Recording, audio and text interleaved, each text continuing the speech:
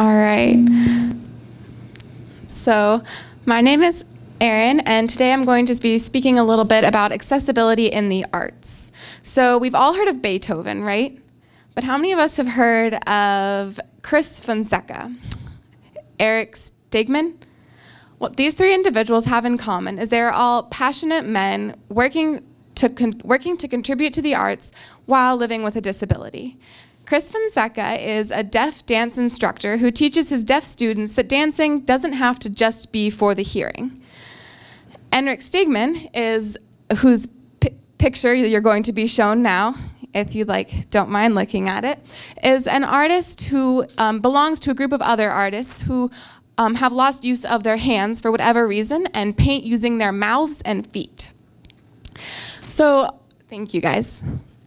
So art is an essential part of the human experience. It's extremely cathartic and encourages people to express and feel emotions in a way that is healthy.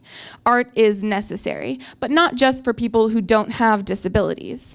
In 1984, President Reagan said that for disabled people, art is, quote, an essential part of leading a full and productive life, end quote.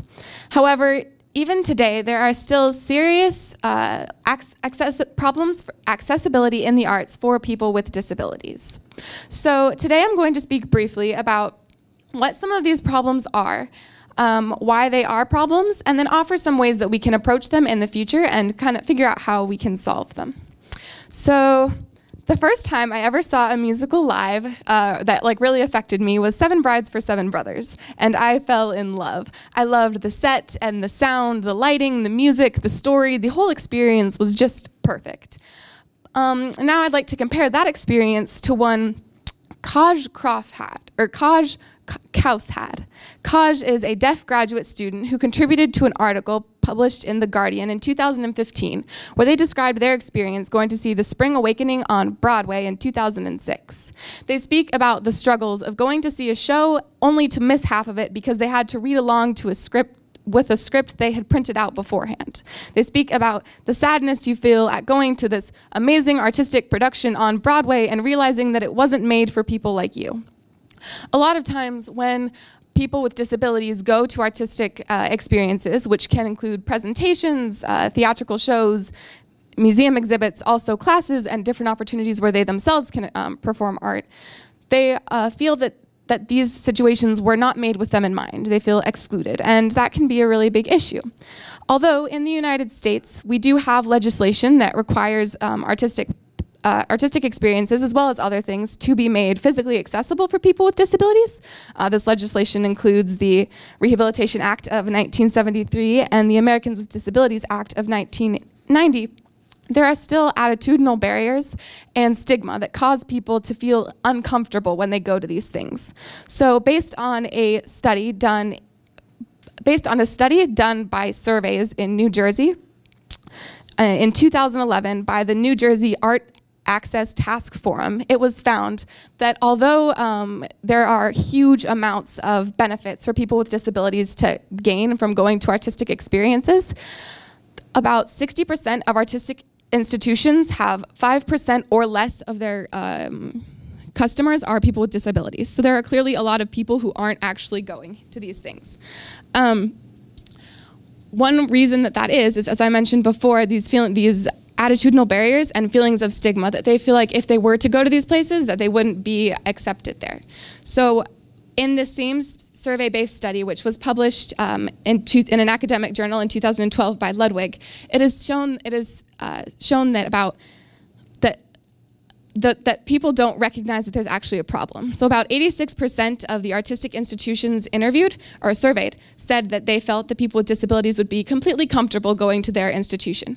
However, around 50% of people with disabilities who were surveyed stated that they feel uncomfortable going to artistic experiences because they feel that they would be ridiculed, pointed out, stared at, or just that the staff there wouldn't be able to handle their disability effectively.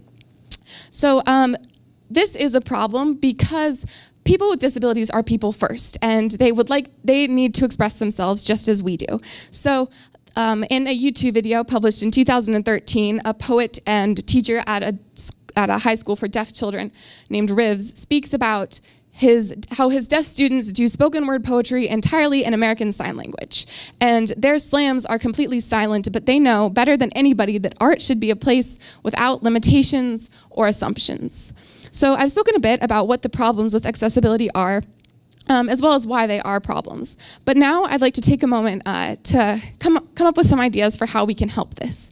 And my solution can be summed up in one word, and that word is educate. It is incredibly important that we educate not only the people within the artistic community, so the people who are actually creating art and art experiences, and to an extent where they become aware of how important it is to really include people with disability in those experiences, but it's also important to educate just the general public, because we are what makes change happen. And as long as we create a society that is willing to adapt and to accept people with disabilities, we can change this, this situation completely. So finally, I'd like to leave you with a quote that I think really emphasizes the gravity of this situation and the reason why it is truly terrible that people with disabilities feel that they can't access arts in the same way that we can. And this quote is from C.S. Lewis, who is speaking about art when he says, "It has no survival value, but rather it is one of those things which gives value to survival." Thank you. Who's next? Your turn. Yay.